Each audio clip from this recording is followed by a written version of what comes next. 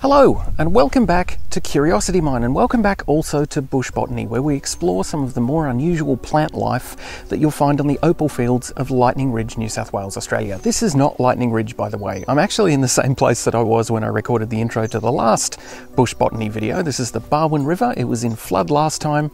Now it's pretty much back to normal and the landscape has changed quite a bit since we last saw it. In this video, Warwick Schofield has taken us out on the opal fields to have a look at something a bit more colourful and a bit more edible. So we've got here the saltbush, the ruby saltbush, ruby because of the red fruits. But around here often the ruby saltbush has yellow fruits or orange. Look at these, quite edible.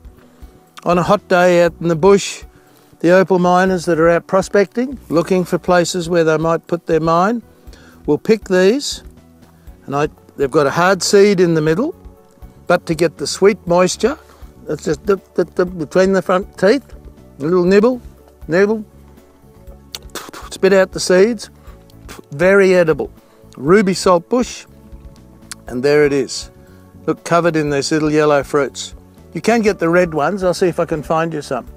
So it probably goes without saying, but please don't just eat things in the bush unless you know what you're doing and you know what you're eating, because for every sweet fruit, there could just as easily be something that's very, very bad for you. So stay safe. So we'll just pick some of these little yellow fruits off the saltbush. There's hundreds of different species of saltbush.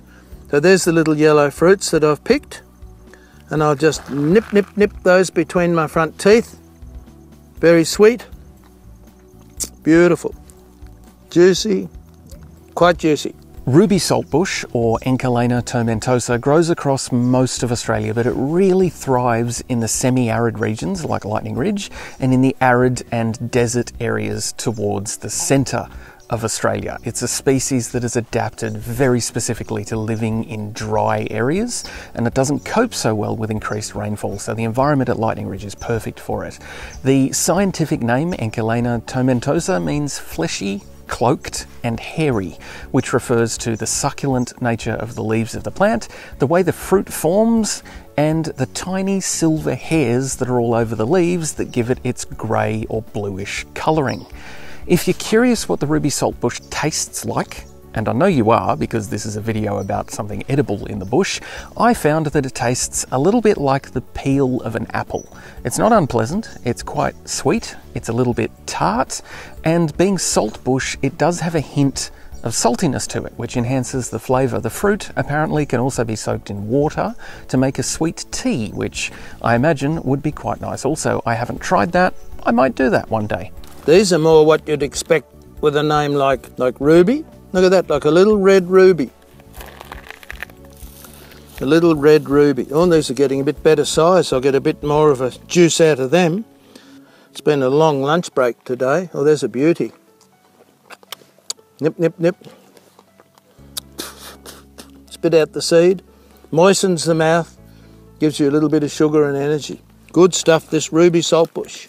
A few additional things about the ruby saltbush and about saltbush in general. Number one, saltbush is a tremendously drought-hardy plant, so they often serve as a source of food for livestock during periods of drought, because quite often they're just the only thing that's alive for animals to graze on.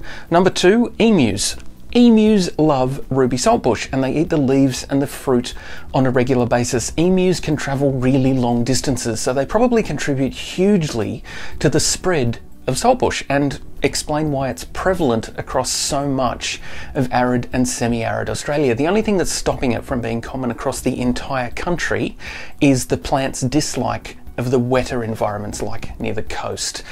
Number three, again, to tie this back to Lightning Ridge, because of their incredible hardiness and the fact that they're really not fussy at all about the soil that they grow in fact they prefer drier conditions and salty soil, saltbush were historically used at Lightning Ridge as a component of rehabilitation after opal mining has occurred. So you'll see several kinds of saltbush planted or encouraged on former mining areas because it grows well and it quickly binds the soil and starts starts the process of building a nice little ecosystem again. So that's the ruby saltbush, one of several kinds of saltbush that you can find in the Lightning Ridge area. Another recognisable kind is the old man saltbush, and you can check out this video with Barbara from the Lightning Ridge Historical Society discussing its unique method of desalinating the water that it needs to survive, and a good part of why it's called saltbush in the first place.